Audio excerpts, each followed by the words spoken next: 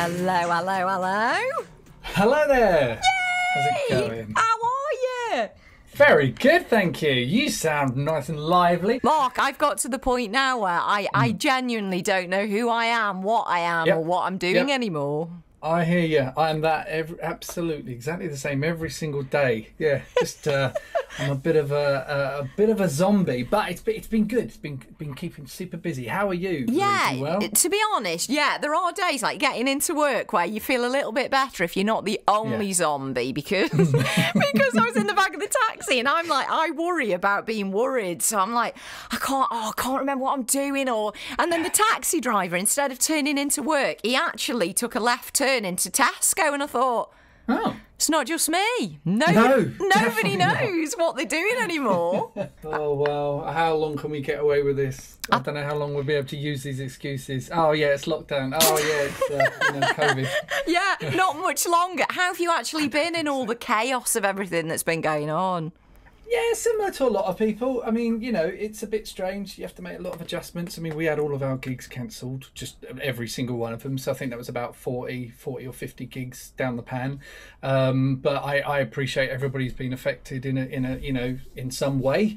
So, we just make the best of it. And, and they're all being, fortunately, I think a lot of them are being rescheduled. So hopefully it will get back to normal. You see, that's where I should have had some sound effects. It was the boo of them being cancelled and the yay! The last time that we spoke, it was you and Ben causing trouble as per usual. You were getting ready for the Boys Are Back tour, and I remember that had sold out in 4 minutes. Yeah. 4 minutes? Well, actually, no. The I'm going to sound like I'm bragging now, but it was the A1 tour that sold out in 4 minutes. Forget damage. The Boys Are Back tour. I don't know. That sold out in like 5 or 6 minutes or something. Say it again. Go on. We'll just hope if 911 and Damage are listening, they realise there is a 2-minute difference in sell-out time. Yeah, that's right. It makes all the difference. Just as the size of your logo on the poster. Apparently that's a thing. Where you put on the poster and all that business. But yeah, that was. I remember when we were chatting. Me and Ben went down to London, and that was a great tour. And that was actually the tour that we were on when things came to a sudden halt, and we had to cancel the rest of the tour. Unfortunately, it was at that point. Where it was about 4 o'clock in the afternoon. The gig was due to start at 6 or 7, and they were holding the doors because they didn't know whether we would be able to go ahead with the gig or not. And it was that near the mark, and we all the bands had a chat because we were actually concerned at the time that it might seem irresponsible to go on stage when all of this is breaking out. But we decided because everybody was already queuing outside the building, we couldn't. The show must go on, as they say. So we did the show that night. That was in Milton Keynes on the Monday, and that was the last one we did. I know the new single is Stop the Show, but obviously as you listen to it, it's amazing, by the way. Just steal the show. They're never gonna know, no, they're never gonna stop the show. No, they're never gonna know, no, they're never gonna stop the show. You can't stop the show. Thank you. Oh, it is. It's so uplifting and such a positive message. Was that when you'd started thinking, or when you were writing, did you go back to that exact moment? Because actually, I know it's called Stop the Show, but it's more about the show's got to go on. We've got to get on. Yes, you're absolutely right. The message is you can't stop the show. The show must go on. And I actually started writing this before the lockdown. And it's funny how sometimes you look back at a song and go, wow, that is really relatable to now, and I noticed some of the lyrics that I'd put. The curtain ain't coming down. Let everyone know that we're back in town. And it felt like a song that needed to be released now. I was planning on holding it back for A1 for our next album, but I thought, you know what? I think the timing is key with some songs, and I just felt with theatres opening up again, and performers like myself have been struggling a bit and having a bit of a difficult time, and I just wanted to write an anthem that was just saying, hey, you can't stop the show, things will carry on and we'll get back to normal. And that's pretty much the message of this song. Yeah, well, it's the opposite for my listeners. Stop the show is usually a request for me to finish. Never. And now caught in the middle. Oh, these lads are ace, aren't they? Never out of the charts in the late 90s, early 2000s as well. Yeah, they were literally blocking the charts, bagged themselves a Brit, and I caught up with Mark Reed from A1. I tell you what, that's just going to be stuck in your head all day. Caught in the middle. Is it so different now you're gone? I thought it'd be easy, I was wrong. And now I'm caught. And now I'm caught in the middle. You started playing the piano when you're 3. That's right. 3 years old, and who was that yeah. through, mum or dad? My mum was still drumming when she was pregnant with me, and I know that sounds like such a line that people say, but it's 100% true. She was still gigging, so I this sounds like such a cliche, but I did have music sort of drummed into me from an early age, and I'll forgive you for that one, but I know what you're saying. Yeah. So my nan was one of the '60s Tiller girls. I don't know if you're familiar with those because you're far too young to know who they are, but they're like a dance troupe. Do you know, I'm so glad it isn't Ben today, because you are like the opposite of Ben. Ben would be going, oh, do you remember the Tiller girls? You know, in the 60s. You see, you bring the charm, Mark. That's why you're always welcome back. Well, thank you. I really appreciate that. Thank you. So my nan, Rosemary, lovely Rosemary, who can still kick her legs like that, and just the same. So, and my granddad was a circus performer as well, a strong man in a circus years and years back. So that's why I kind of infused a lot of the kind of Greatest Showman elements. I mean, I don't think it's particularly hidden in the song and the presentation for the song that there is definitely a Greatest Showman influence. But also, I think there's some influences from some of my favourite bands, like ELO, Take That, the Scissor Sisters. It's got a bit of a Mika vibe as well. So the key is it's a feel-good song. I wanted to write a song that was uplifting, because I'm not particularly political. I just want music to raise people's spirits. That's what it's all about. The curtain ain't coming down. Let everyone know that we're back in town. Smoking mirrors and lies right before your eyes. They'll never know. So let them try to shut us down, because we'll keep bringing this back around even tonight. Watch us steal the show. I wish you'd have told me before you were welcomed on this show, because I only cover news and politics, I'm afraid. That's all I'm interested in, Mark, to be fair.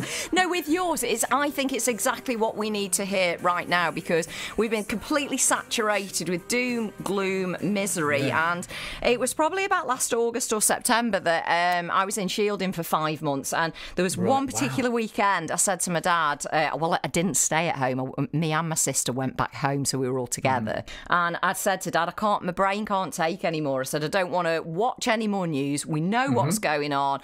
Enough now. But I think when we hit that long December 3rd lockdown, I was like, oh, I've hit a wall now. I actually kind of went the other way, and I just didn't.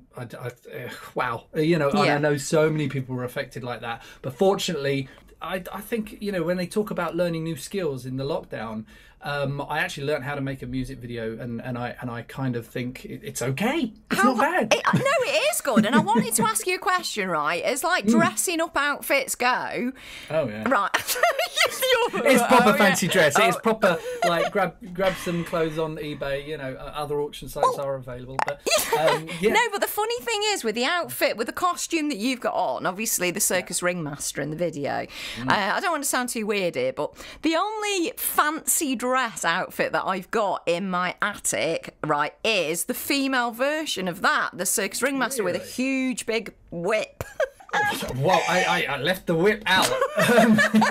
But you're telling me this now? Yeah, so, you know, 3 weeks ago when I was making the video, and I could have done with some, you know, extras in it, and, you know, to make it, because I got sick of the sight myself. We could have done a his and hers version, but, you know, when you tour this, can you just bear that in mind? I have got the outfit ready.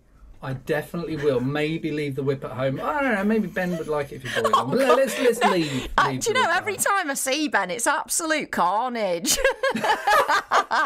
I mean, apart from all the amazing stuff and the global success with A1, your career has been fantastic. You know, when we've heard that you've played piano from 3 and been on stage from 7, throughout this has kind of unfolded all these amazing experiences with you writing and producing as well. And didn't you did you co-write the Help for Heroes, the British Legion song? Yeah, I've written a song that all the proceeds went to Help for Heroes and British Legion. I was very proud of that. It was called We Will Remember Them.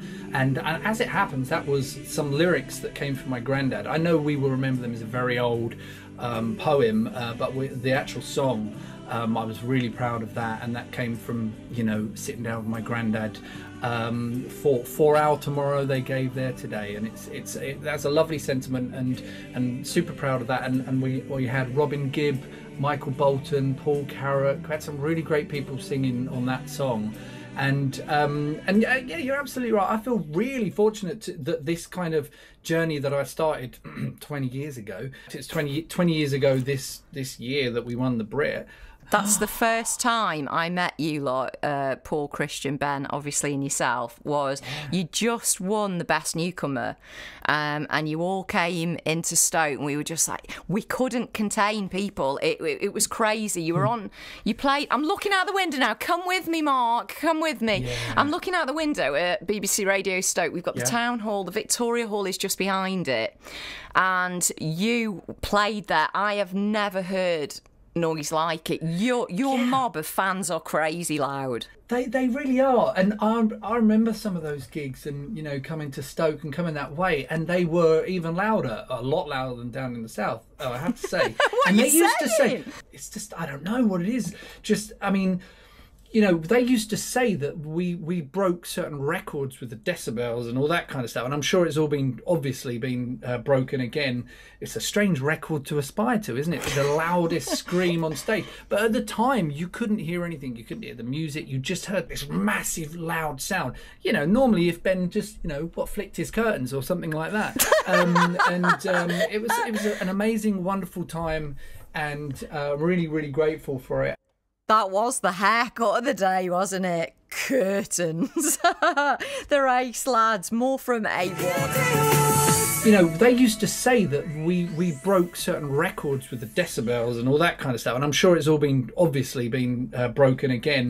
It's a strange record to aspire to, isn't it? The loudest scream on stage. But at the time, you couldn't hear anything. You couldn't hear the music. You just heard this massive, loud sound. Normally if Ben just, flicked his curtains or something like that.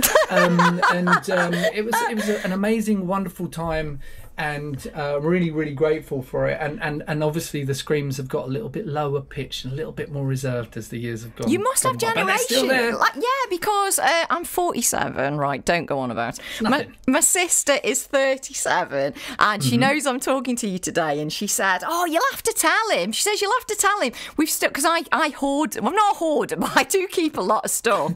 Me too. Nicola said, "Oh, tell him that we've still got all the Smash Hits stickers," because she was at school and I was at university, so I'd put all of the A1 stickers from Smash Hits all over my folders. Still got them. That is amazing. That just doesn't happen anymore, does it? Well, I don't know what people are putting on their books in school, but I'm just saying that seemed like such a thing at the time, magazine stickers and stuff like that. But now there isn't any Smash Hits, is there? It's such a shame that that's all kind of gone. But what fond memories and what great times. And fortunately my mum's kept all that stuff as well, and every now and again we go through the scrapbooks, and it's brilliant. It's really great stuff, and that's cool. I'll say hello to your sister for me. Oh, I will do.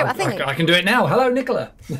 Oh, you will have made her day. She's a bit of an eBayer, so she might want your advice on how much do you reckon it'd be worth if she flogged it. What, the Smash It stickers? Not you? A lot, I'm afraid. Oh.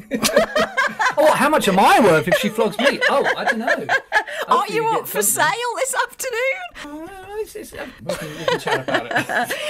It's been amazing. It always is catching up with you, and your fans they've just stuck fast all the way along, and you must see a different generation of people now coming along with the kids as well. It's amazing. It really, really is. You're absolutely right. It's great to see, our fans bringing along their kids to the shows and seeing them wearing the T-shirts and all that sort of stuff. So A1 are back out on tour later this year in October, and it's called the A Game Tour, which will also be followed with new music. So if anybody wants to come along to those shows, look it up, the A Game Tour. Yay! See you when we come up that way, okay? Hope so. Look forward to absolutely, definitely. Don't bring Ben. No, he'll be there. We'll have fun. It'll be absolutely fun. Look forward to We'll it. lock him up and leave him in the van outside. Well, you know what, right? Things will change because he will be baby in tow. He will have a baby then. Oh, so he might be. Yeah, he might be on the. Yeah, So it'll all be more low changed key. now. We're all. Well, I say we're all growing up, but yeah, 2 of us now, babies, and How are you it'll finding change. it? I mean that. Well, I'm not one of them. Paul's got 2 lovely little girls, and Ben's got I think a son on the way, a boy on the way. I think. You're like me. Actually, You're I like me, honestly I don't think know. it is. I actually don't know. I know they did a reveal, but they did a reveal on their podcast, and yeah, it'll all be changed on the road. It'll be babies and responsible behaviour. It was never for me, but my sister has just had a little boy called Oliver, and Mark, I'm so in love with him, and I really am. But as soon as the screaming and the sleepless nights, I'm just like, I knew it wasn't for me. Yeah, it's nice to be uncle, auntie, and just be able to kind of, be the fun one that doesn't have to get too caught up, and hopefully doesn't have to change too many nappies, and I'm sitting with producer Tom now, who is a dad, and he's thinking, yep, I've got all the hard work. Yeah, absolutely. It's not easy. Oh, well, no, I've no doubt. I know it's the sleep, isn't it? It's this, Paul, because when Paul came back in the band, his 2 little girls were still babies, and you could just see he was so tired all the time. But he maybe that's why he came back in the band, was to escape all of that. Yeah, would you say it was, Tom? Yeah, I mean, if I had that option, I'd do it. If you need anyone else in A1, Tom's ready, just to escape home. Excellent. Mark, Look forward to it. lovely talking to you. Thank you so much for your time. Cheers, Louise. See Thanks, you. Tom. Bye-bye. All the best. We got glimpses of you, didn't we, along the way? When I say glimpses, we won't go back to the cover of Attitude. But we'd seen... That wasn't me. That wasn't me. That was you? No, that was my head on Mark's body. Whoa, Mark! Yeah, that was my head on Mark's body. Actually, I'll tell you something really funny. If you want to see something even more revealing, all you have to do is type into Google... No, don't. You can't say this. No, go on. I'm writing this down. Go on. Ben Adams, fake nude. Oh. Fake Ben Adams, nude. fake nude. Now, I didn't do these myself. This is on Google. Someone has Google. put my head on some very convincing bodies. The only way that you would know that it's not me is because I would never have that rug. You know now everybody in Staffordshire and Cheshire's going, Google, what have I got to put in? I'm glad you've mentioned Google, because the dodgy thing that happens with Mark is, and you obviously probably know this, you actually come up as Chopper. I thought, promising. Yeah, I know. Oh. But it's not quite what you think, is it? When you go Chopper, you go, God, what's this all about? But it's, yeah. I'd like to say that's a nickname, but no, actually, yeah, that's a bit of a notorious fella in Australia. Don't forget to clear your history. Cheeky boys, that's what they are. Look.